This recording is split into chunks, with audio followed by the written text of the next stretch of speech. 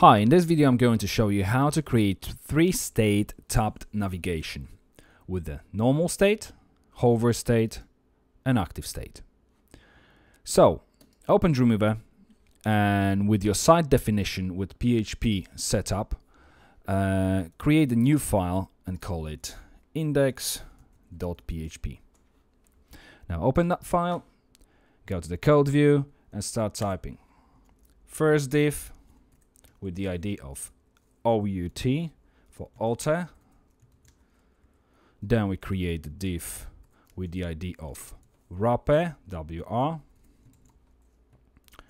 Okay, inside of the wrapper we will create the div with the ID PH for pre-header. Inside of this pre-header we're going to create UL unordered list with the ID of PHNV, pre-header navigation. Then we're going to create a few items. First item will be LI with the ID BTN1 for button 1, A, href, and we're going to do question mark, P equals home, and the label will be homepage. Now let's copy this whole thing, paste 5 times, I mean 4 times, so that we've got 5 links. Then let's rename this button to button 3, 4 and 5. Obviously links will change as well. This one will be about, and it's going to be about us. This one will be products, and let's rename the link to products as well. Next one is services. Services and contact us.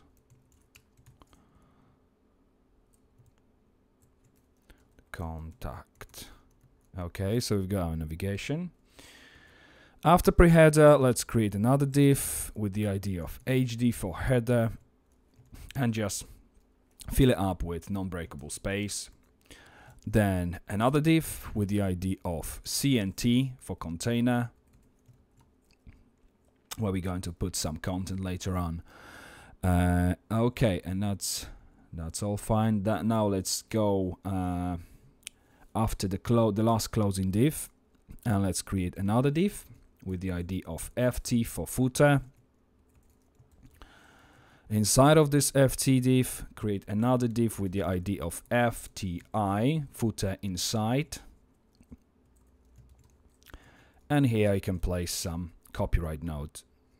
I'm going to put my website address.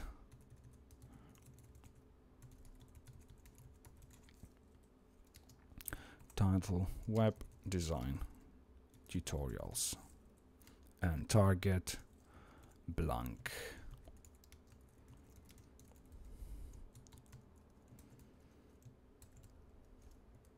Okay. So now that we've got a structure ready, in the next video I'm going to show you how to create the style sheet for this structure.